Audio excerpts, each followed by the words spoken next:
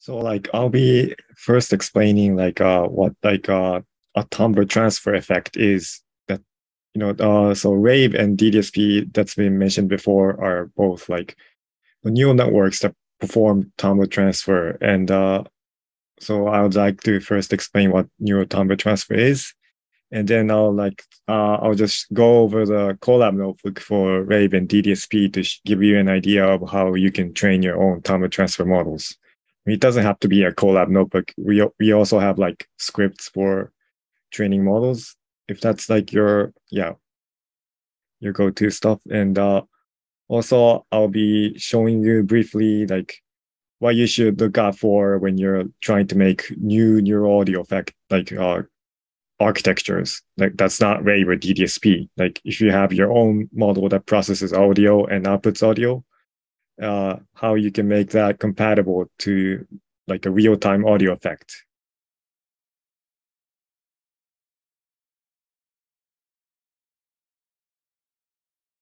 Right. So basically, a timbre transfer effect is an effect that converts some piece of music into another instrument or a timbre. So like an obvious question would be to like why not just transcribe the music and then play that score with a different instrument. But the difference is that like so we can imagine sort of violins but played like a flute, not just the same score, but like there's some styles from the original violin that's carried over to the produced flute sound, and it doesn't sound exactly like a flute sound that you would, but there's some weird effects that you might find interesting. And also, there's like you can transfer to unplayable like non-instrument sound sources well like factory sounds or bike exhaust or something like that. And also, well, yeah, there's some model imperfections, but it's all good for like creative sound design. Yeah. So recently, there's been some buzz about these sort of effects. The first is "Rave" by Antoine Caillon and like Philip Essling at IRCAM. So basically, RAVE is like a raw waveform autoencoder. I'll go into more detail later. And DDSP, it uses a bit more musical knowledge to do the autoencoding. So, well, here's an example of a timbre transfer effect, very basic. Oh, wait, no, let me just, right, okay, let me do that again. So there's a piano.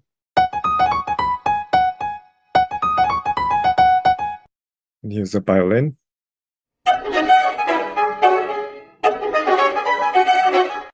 So, well, yeah, it keeps some of the performance sort of information and converts that into that of a violin. So, what is an autoencoder? Some of you might not be familiar with that, but let me just briefly explain that.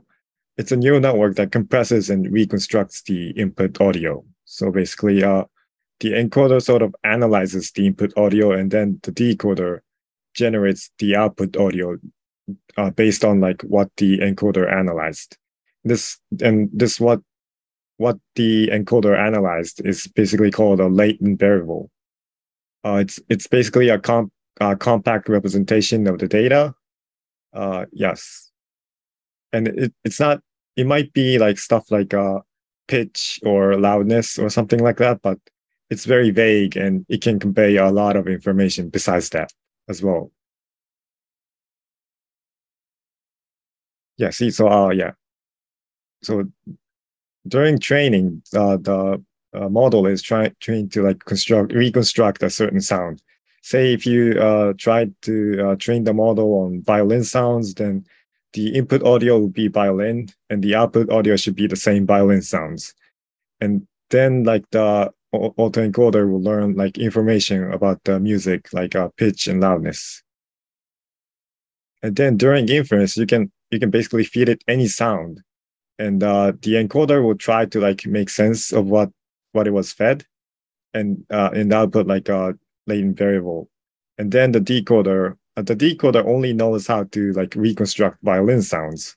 So it's not going to create the piano sound, but it's going to like transform that into a violin sound.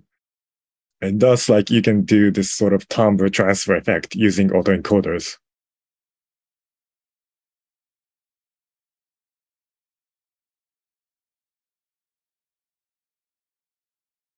Right. So yeah, so let me go into a bit of the details about Rave.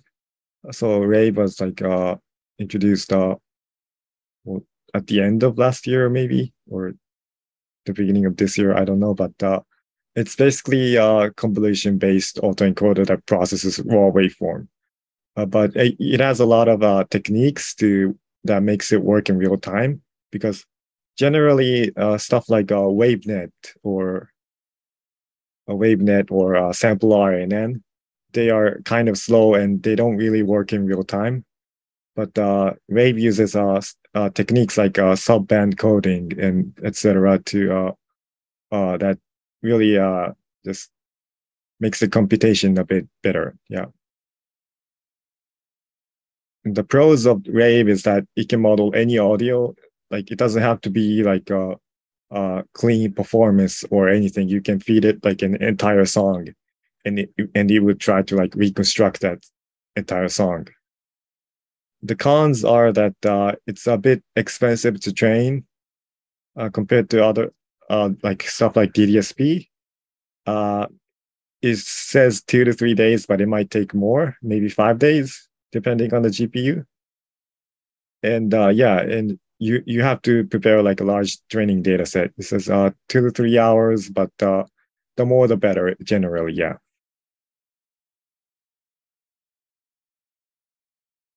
So yeah, let me just go into the details about creating a rate model for Neutone. Well, the first option is to train locally. You'd need like at least 6 gigabytes of RAM, VRAM, with a GPU with 6 gigabytes of VRAM. So basically, I think most of the new GPUs are fine. They would have to be NVIDIA though, yes. And also another option is to use the Google Colab. Uh, that way you don't need a hardware, but since like Colab has some restrictions, if you want to train like multiple models in a month, you might need to upgrade to Colab Pro or Pro Plus.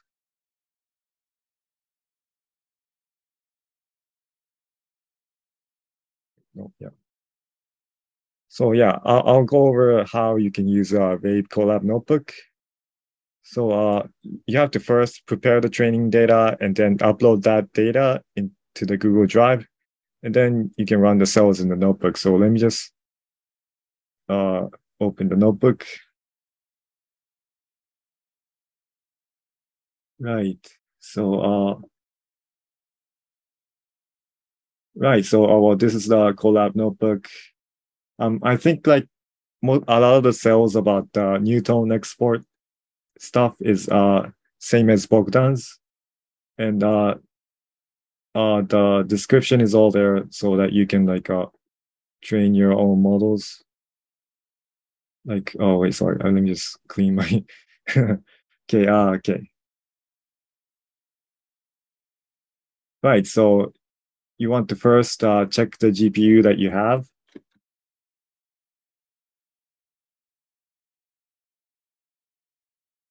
Yeah, and Colab takes some time, and yeah, we got like a Tesla T4, which is like it's usually what you get with the free tires of Colab.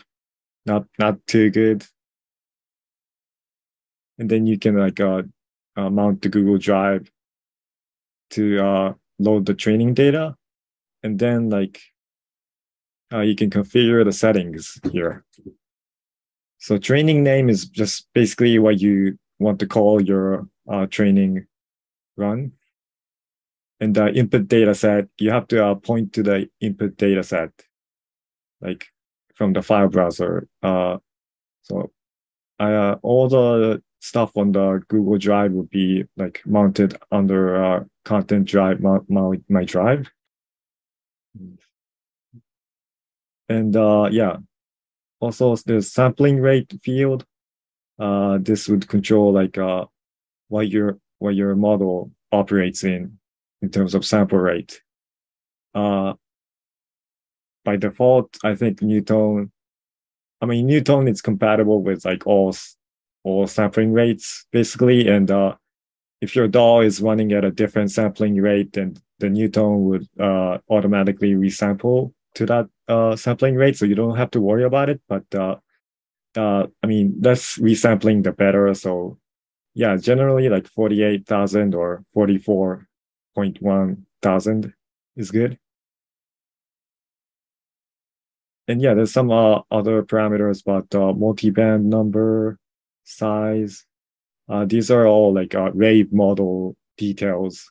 So like setting size to large would make the model a bit big. And generally, you want to use default or small because large kind of has a lot of overhead, and your laptop might not be able to handle that, like when you're running in real time. Yeah, and yeah, also there's this non-latency mode. Uh, Checking this off would make the convolutions non-causal, and uh, I'll go into detail about convolutions later, but basically, non-causal convolutions adds a lot of latency, and you might not want that. Like, it's basically like a half a second or something if you have like this checked off. And also, there's yeah. So first, you have to resample the data set to like the sampling rate of your model, and then you can start the tensor board. I can't show that like today, but yeah, tensor board. Yeah, and I'll explain it a bit later. Yeah, and then there's the cell about the training, that does all the training, and this is like you're going to spend like 99.9% of your time on this cell because this cell isn't going to end for like a couple days. And also, since like Colab has limitations of like how much time you can run your models consecutively, you're going to have to come back to this and like resume it like, again and again. But yeah, eventually your model will be ready. And then you can like do the export to Neutone. You have to first export the torch script, and then like there's some wrapper details that it's basically the same as Bogdan's tutorial. Yeah, there's some parameters to edit the latent variable of the RAVE model. And yeah, and you can see like how these stuff like chaos is used over here in yeah, so what this chaos parameter controls how much latent noise is applied to the RAVE latent variable. Yeah, and then we just use the wrapper and output the model, and then yeah, save the model, and then you can like download from the Google Drive. So yeah, I think it should be pretty straightforward. But like, if you have any problems with the RAVE collab, you can ask in the Discord or like here in the chat, maybe if you've already used it. Right. So I think like the most difficult part of like training a RAVE model is how to prepare your training data. I mean, ideally, you're going to want like more than 2 or 3 hours of like recording of clean sounds. And by clean, I mean like there's no background noises, and there's not too much mix of like weird instruments. But yeah, So example is like this RAVE drum kit model. Well, okay, so this is Maestro dataset, but it's not Maestro dataset. I think it was some other Google dataset, but yeah, it was like a drum performance dataset, and it was very big. So we just ran it through RAVE model, and yeah, that we makes a really good drum model. So yeah, recording environment should be ideally uniform.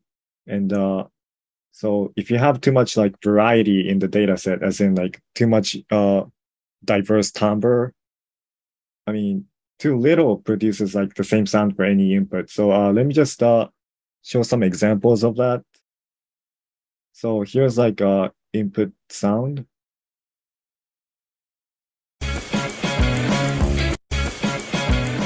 Yeah, that's there's some song. And then if you run it through the RAVE drum kit model,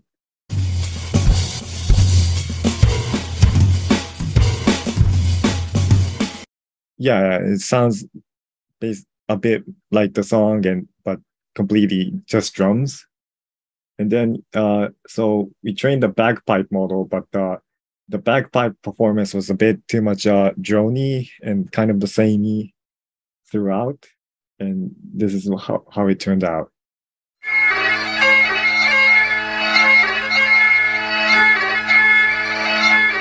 So yeah, it does sound like a bagpipe, and in a way that's good, but it doesn't really reflect the input. So it's not very useful as an audio effect in that sense. And what happens if you have too much variety in the data set? It kind of produces muddy sounds. That's like a mix of many different sounds. So we trained it on like lots of jump breaks with like lots of timbre.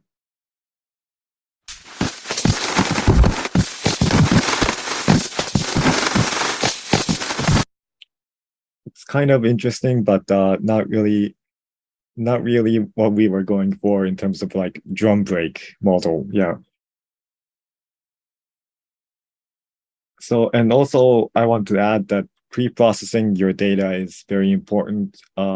Gain normalization might be good if your model is like, I mean, if your data set is a lot of quiet sounds, uh, since the model hasn't seen like any loud sounds during training, when the model is fed loud sounds, it might behave like very erratically and produce like what or clip.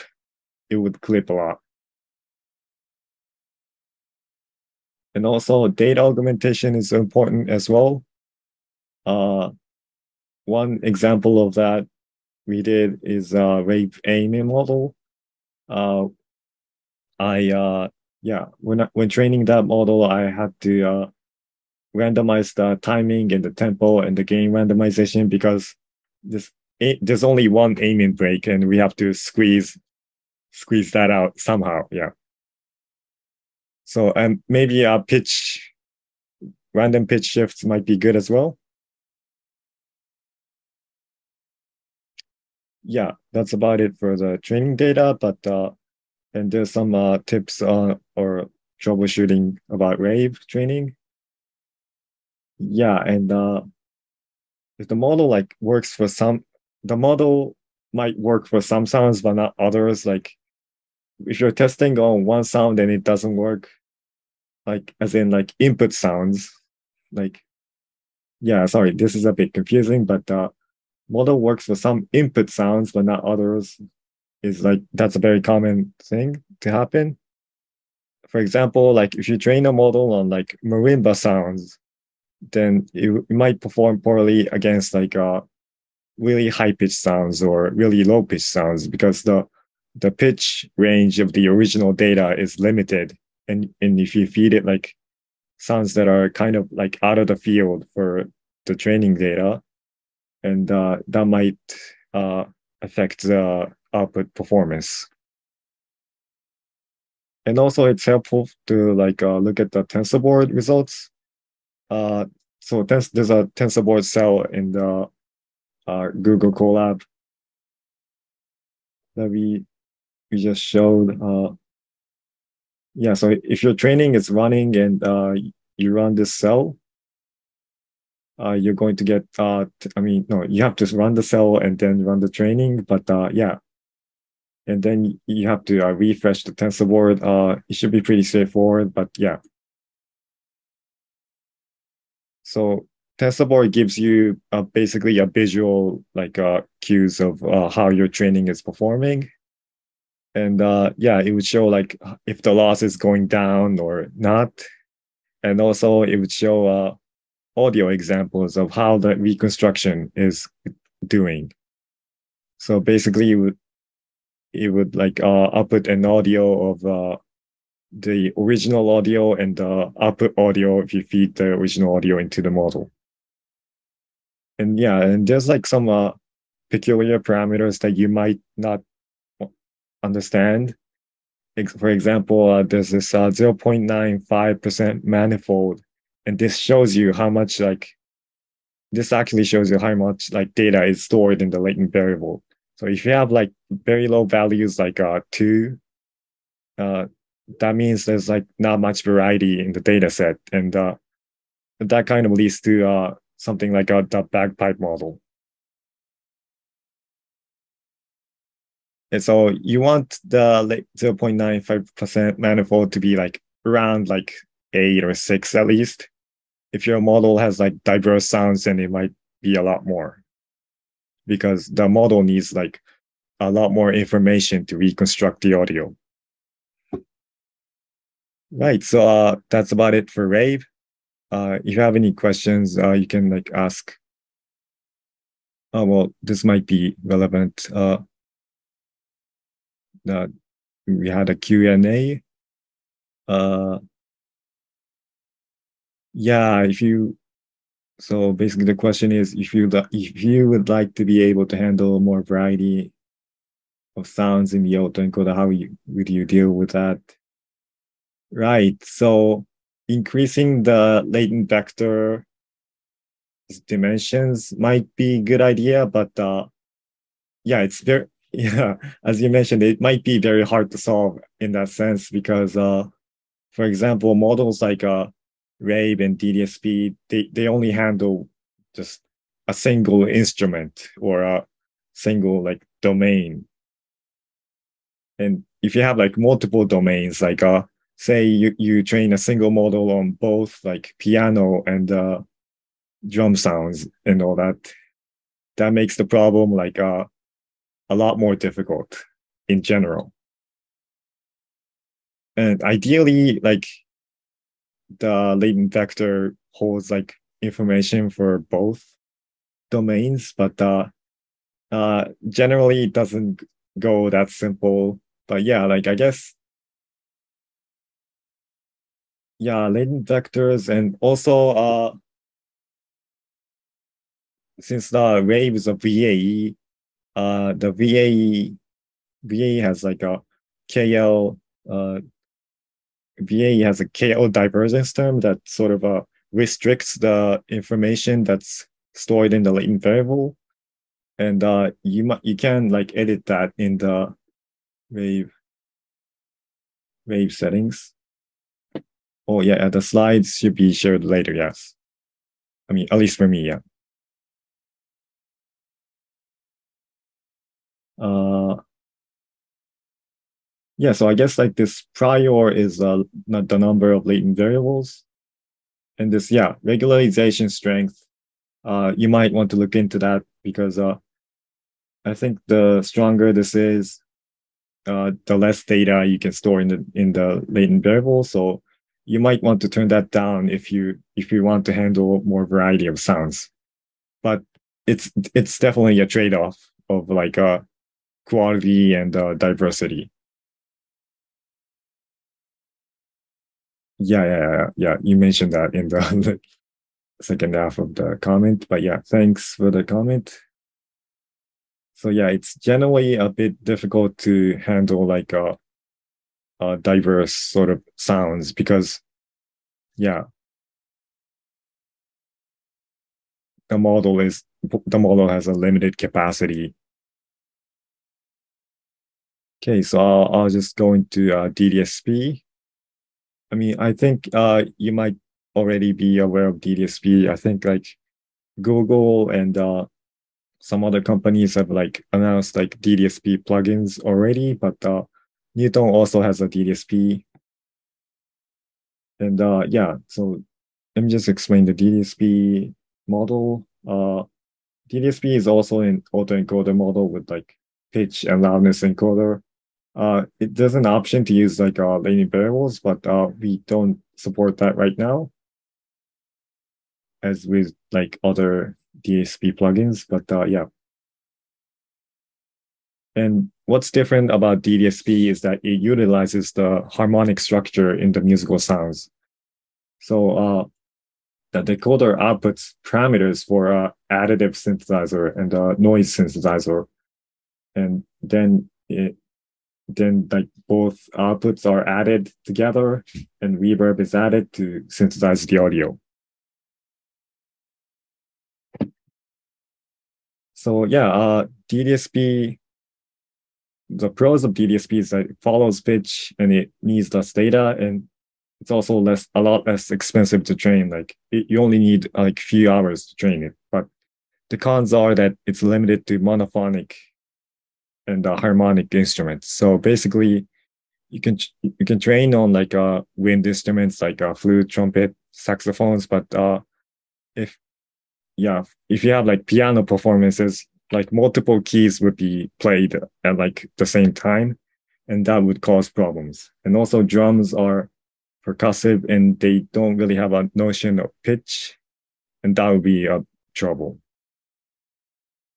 And yeah, and also like for like songs with like multiple instruments, that wouldn't work out either.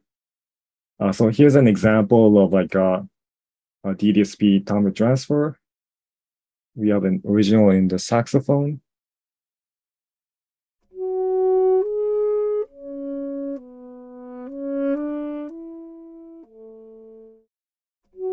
Wait, let me just, okay. And this is like how it is when converted to a shakuhachi.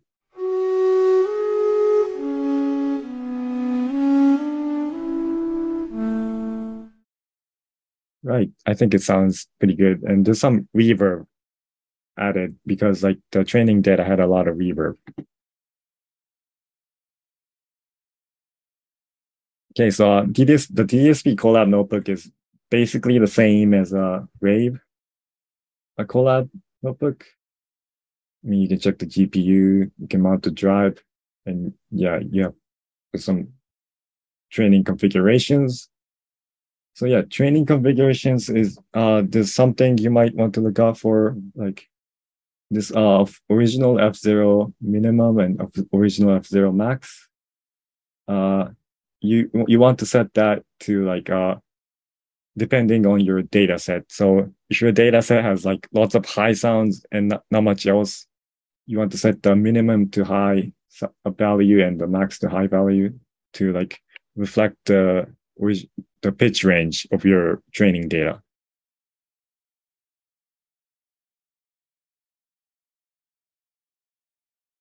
Yeah, and there's some yeah, just pre-processing steps, and then yeah, and this training cell, and it's a bit different, but yeah, there's some you have to run this cell for resuming training if your training got cut off, and then yeah, you can like export your model pretty easily, and then you can like download your model and use that in Neutone. Yeah, so it's very simple.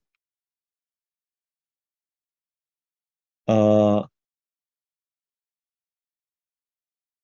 okay, okay. So yeah, okay. Mhm.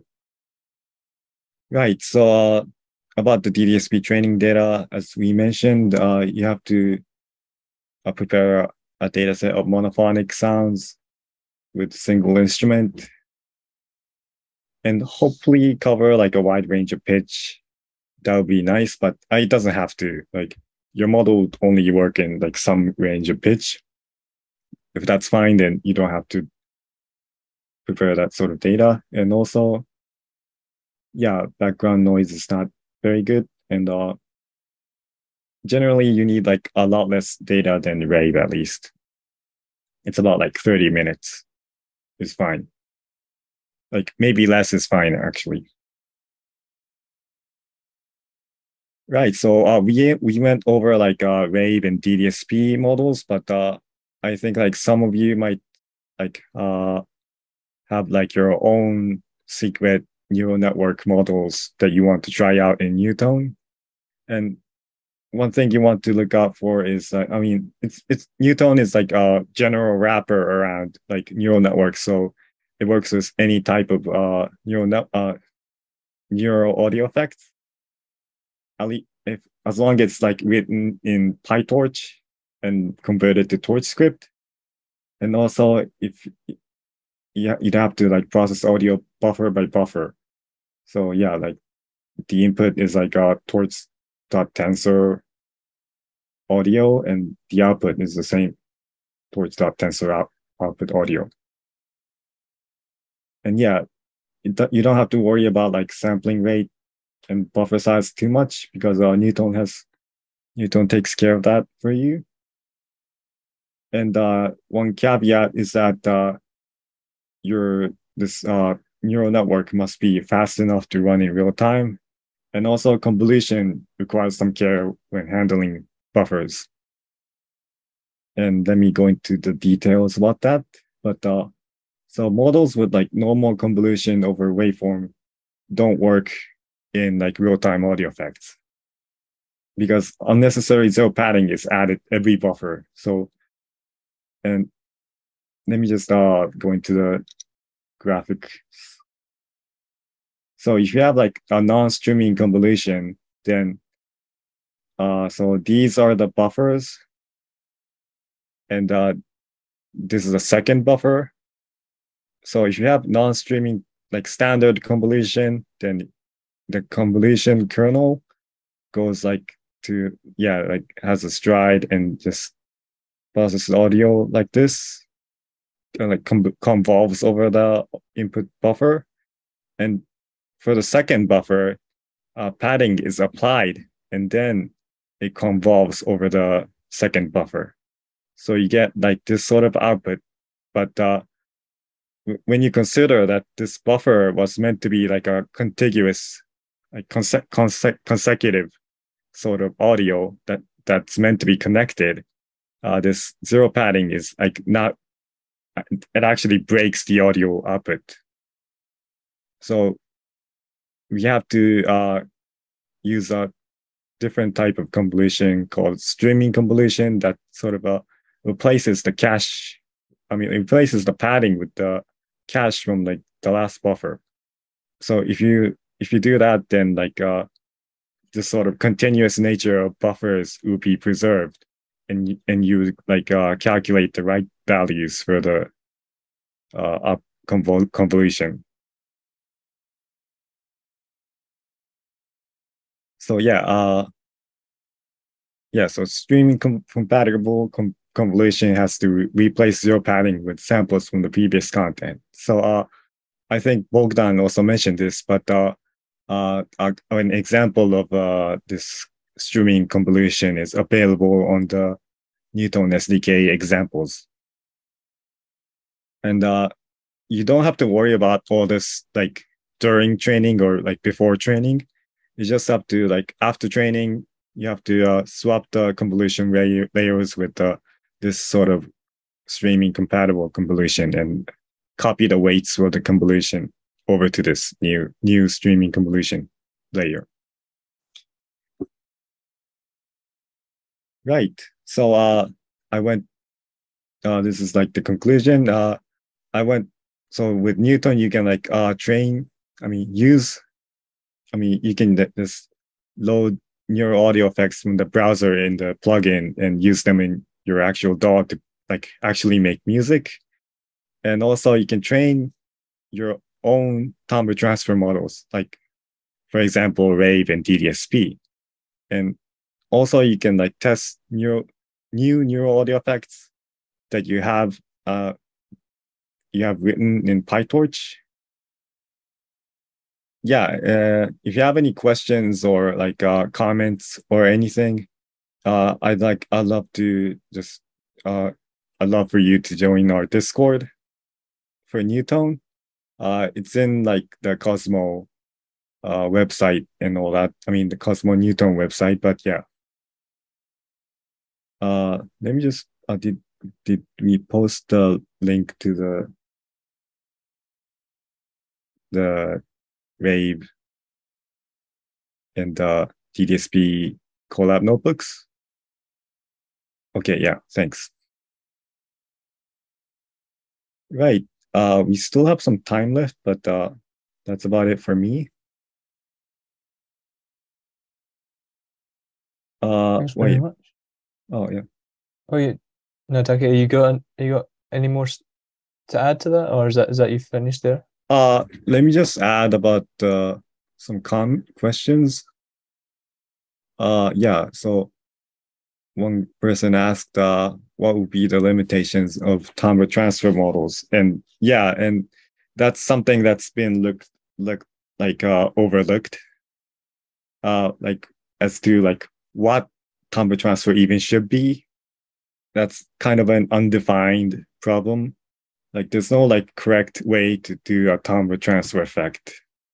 And and I think it's all experimentation, but like yeah, like so if you train like a timbre transfer wave model on like a lots of variety of data set, it's not going to really like timbre transfer to anything because like if your training data contains like every sorts of sounds that you can possibly imagine, then like there wouldn't be any timbre transfer at all. Like the model would find like the original input style and like reconstructing the original input style and like basically no timbre transfer would be formed. So I think the model has to have like a specific definite style that you want to like transfer to in a sense. Yeah. I mean, I think like I'd love for people at AIMC to like explore that sort of field, like what you can actually accomplish with this new type of effects.